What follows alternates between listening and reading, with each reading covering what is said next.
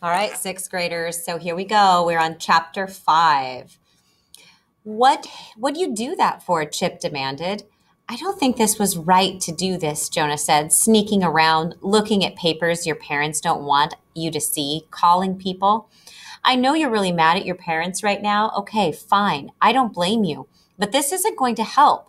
Calm down. Let them calm down. Wait until you can all sit down and talk about it. Chip shoved hard against Jonah's chest, pushing him away. The phone fell to the floor between them.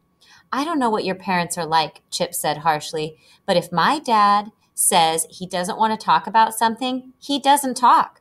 He grabbed the phone and began punching the numbers again. Okay, so maybe family therapist was out as a future career option for Jonah. Doesn't quite have the knack, it sounds like.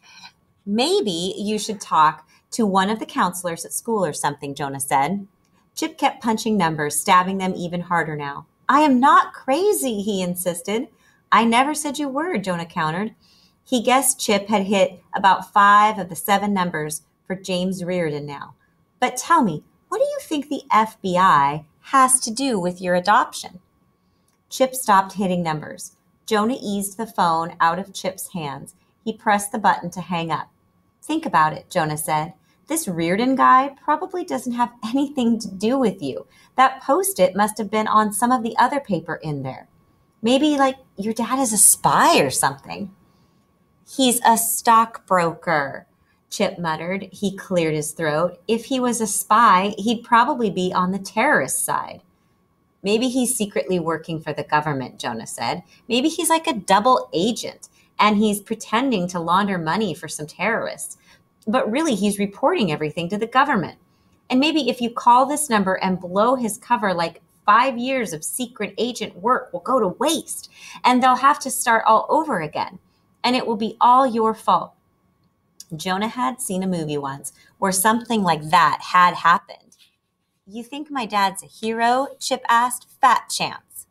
But he didn't grab the phone back to begin dialing again. He just stood there looking lost. I just want you to know who I really am. I just want to know who I really am, Chip said. His words came out as a whimper, the kind of sound no self-respecting 13-year-old boy would want anyone to hear him making. Jonah decided not to make fun of him for it. I do too, Jonah said. You do? Chip asked. And this too came out sounding pitiful. Jonah nodded. Well, yeah, I mean, my parents are okay, and I guess it'd be possible to have a worse sister than Catherine. But sometimes I wonder, who do I look like?